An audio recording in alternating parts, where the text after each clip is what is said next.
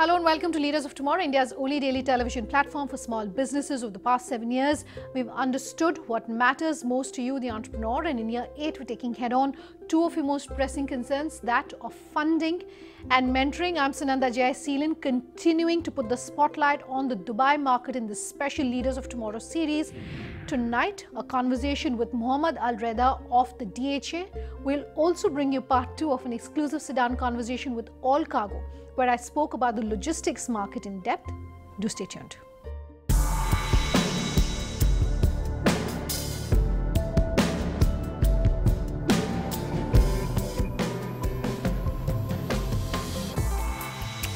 Let me welcome in Dr. Mohammad, who's joining us here on the show. Dr. Mohammad, good having you joining us tonight. I do want to talk about what, first up, global health providers can learn about digitizing their health systems from the DHA.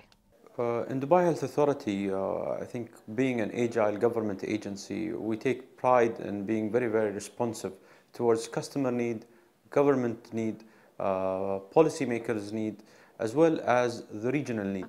Hence, I think many of our colleagues around us can benefit from our experience from being agile particularly.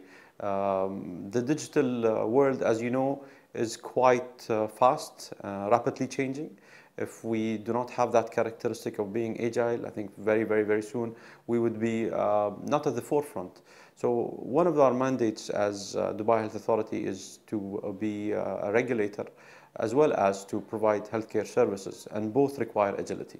We talk very often about the intersection between technology, digital and health here on the show. So as someone who's a doctor, I'm very interested in understanding your perspective about how digital can have a better outcome when it comes to patient health. Your views on that? As a requirement in the surgical room or the operation theater, as some may call it, you need a lot of data. You need a lot of information for you to be able to perform your surgery. Luckily today, with the advent and with the improvements that happened around us digitally, we can as surgeons advent and benefit from the plethora of data that's around us. Let's take, for example, the imaging, the X-ray or the MRI or the CT, for example. We can deliver it at the level of few seconds, at the speed of few seconds at the theater room, while taking it on the spot as well. Take that to other theater rooms which can be thousands of miles away. These heavy images can be delivered with a split of a second in theater room, so that surgeons can benefit from the speed, high resolution, high quality, and the availability of high acuity data at their fingertips. So as a surgeon, I think data and digitalization has helped the world of surgery change so much to the benefit of the patient. This has reflected very well as well on the patient themselves, whereas length of stay in the hospital has been reduced because of length of stay during surgery, or the time that it's taken to anesthetize the patient has been reduced dramatically. When we're talking technology, we also very often talk about future technology and how perhaps has the DHA succeeded in using technology like 3D printing, like AI when it comes to healthcare. What can you tell us? So 3D printing has benefited Dubai Health Authority through multiple proof of concepts that started with the initiative of government of Dubai back in 2016. One of the early models of 3D printing was the preoperative kidney model that was printed for a patient who had a very, very deeply seated kidney tumor. This model helped the patient understand what level the tumor was at, as well as help the surgeons understand how to maneuver their way during the surgery. This benefited the surgery a lot in terms of reducing surgery time, reducing the length of stay that the patient had to spend in the hospital post-surgery, as well as saving the entire kidney for the patient. So multiple benefits have been reaped from 3D printing, as well as artificial intelligence. Artificial intelligence today can be coupled with many, many technologies.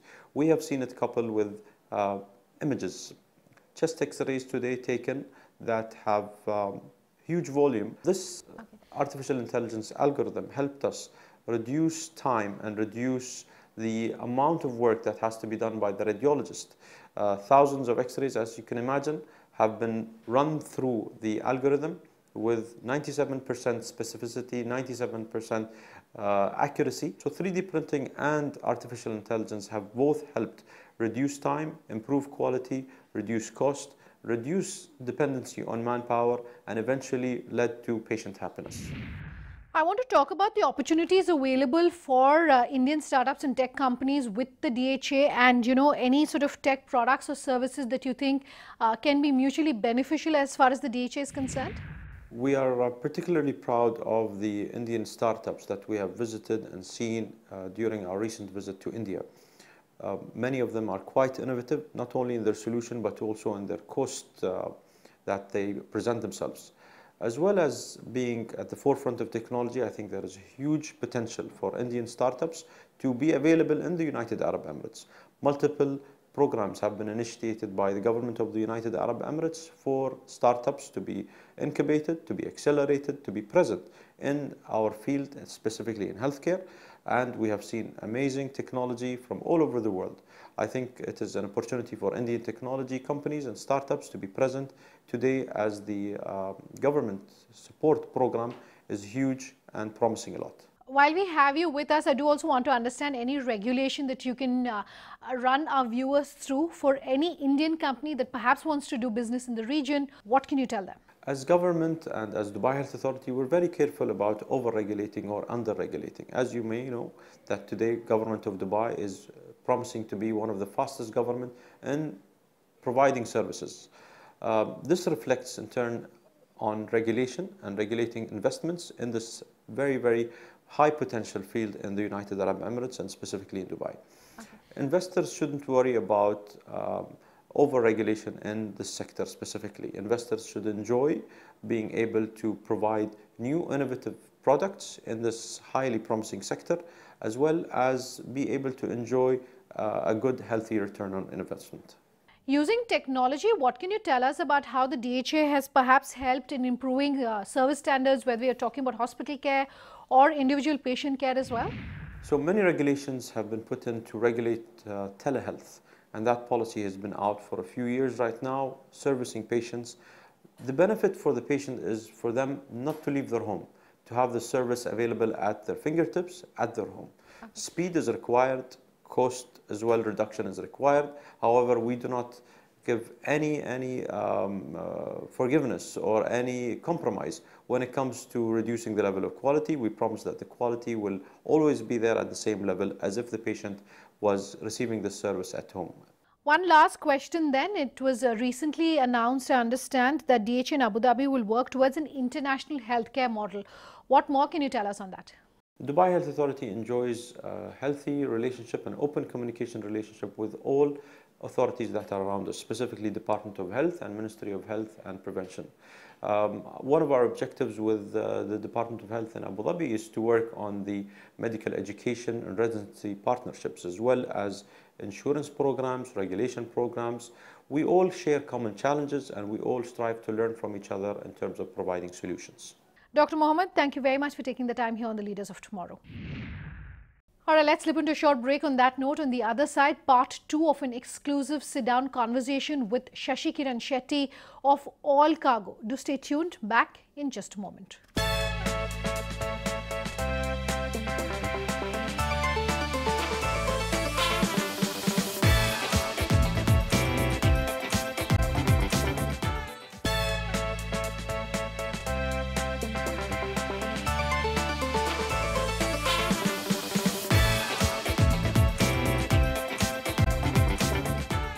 Welcome back with us here on Leaders of Tomorrow. Tonight, part 2 of an exclusive sit-down conversation with the chairman of Allcargo.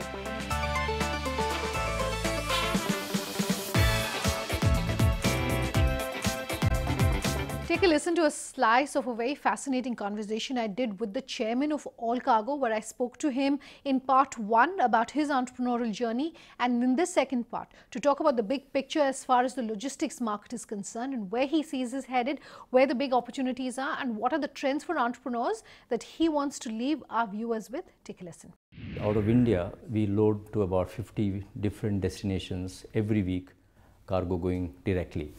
And in some of the boxes there are cargo belongs to different destinations which we use hub and spoke methodology Sure. to distribute the cargo to the final destination. Sure. But the most important part of our journey has been, I can name a lot, but the main ones are building the global company from India through acquisitions. Sure.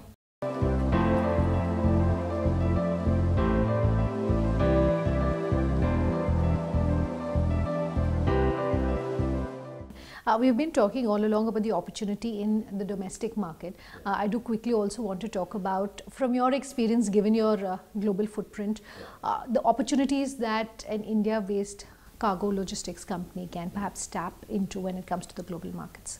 Yeah, I think Indian companies must increasingly looking beyond India, right?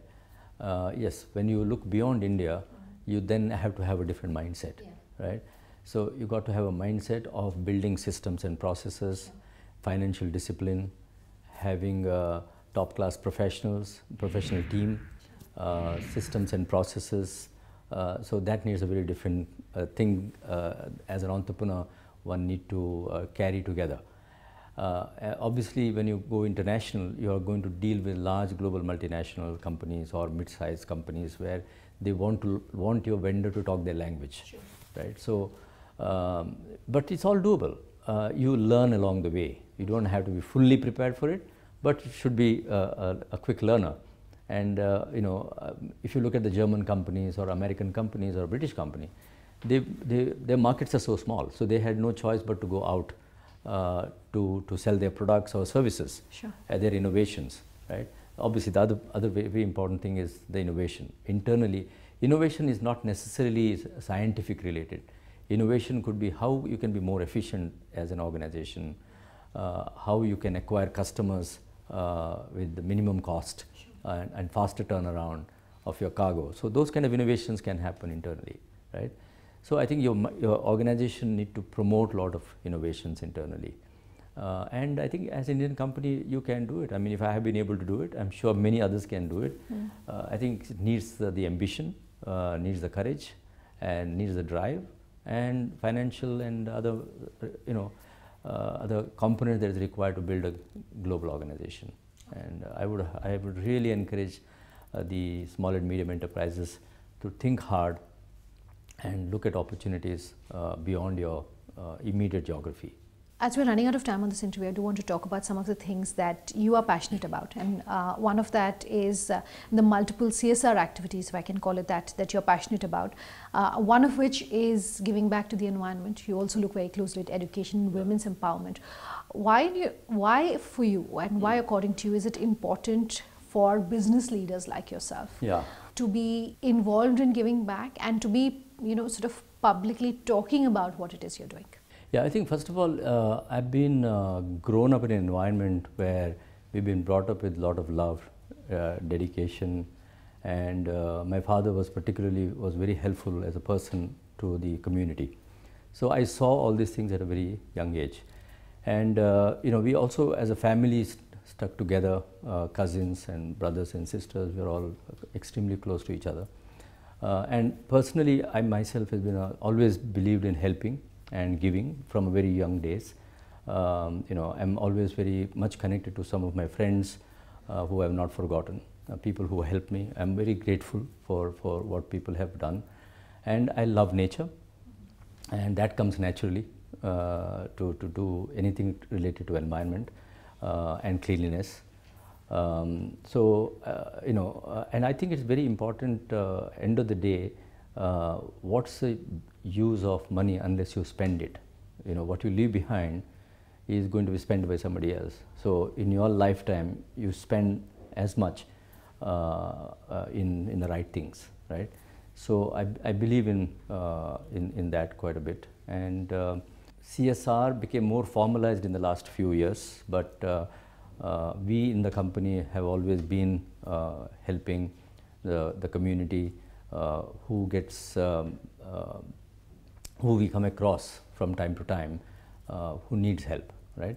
And particularly in the areas where we operate, there is so much of poverty and so much of deprivation, and we build a community around that. So that also helps us in terms of the goodwill that you build in the area where you operate. So I think, you know, these are the main drivers. I'm very passionate about it, and I always believe in having a quality life. I also believe in having minimum litigation, minimum tax issues in your organization or personally. I like, you know, things are systematically done in the organization, so that you hit. I don't like surprises, so I try to safeguard whatever best I can in that context. Yeah. Okay. Very quickly, I do also want to touch upon the fact that your family is involved in your business as well. Most of the entrepreneurs we speak to, most small businesses across the world, in fact, are family owned and family run.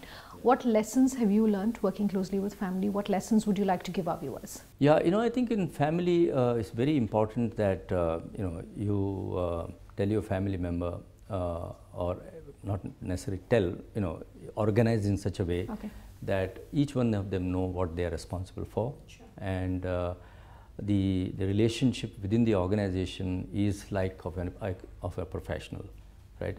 Each one are given a responsibility and they're responsible for it. Outside the office, you're really a family member. But what also happens is, I'm been blessed with family members who are very dedicated, extremely hardworking, and follow the value system of what we set within the organization. So I have no real challenges. I think it's the end of the day how you mold your family members also in the organization. And I always create an environment where the family members and professionals work together. So when the responsibility is properly, properly articulated, then everything starts working in tandem, because it's a teamwork end of the day, right? Not one person can do everything. You need people, you need to have that culture in the organization of team spirit. I also believe that setting a good culture in the organization is the only way you can sustain any organization, right? So sustainability is very important for me. I always build those safeguards, so the company survives beyond me. That's how it is. Yeah. My last question to you, Mr. Shetty. One thing you perhaps want to leave our viewers with by way of advice? Yeah, I think most important thing is do the right thing. I think listen to your inner voice and look at the future, make investment for the future. No business is stable. Business always goes through a cycle, ups and downs. Sure. So one has to, think about how do you ride those waves, right? And how do you make sure that you have a great reputation? People underestimate the value of a reputation, perception. Sure. Right? The reputation, the perception is very, very important. That helps in your favor with customers, with your staff, with your vendors.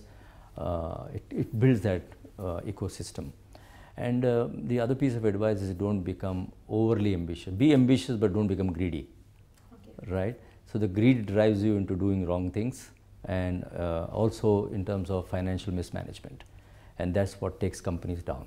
Okay. So it's been a fascinating conversation. Thank you. Shashi Kiran Shetty, thank you very much for your time here. Thank you very much. Thank you. It's a pleasure. Completely out of time on this episode of Leaders of Tomorrow. If you have any feedback for us, our contact details coming up on your screens in just a moment. Do stay tuned.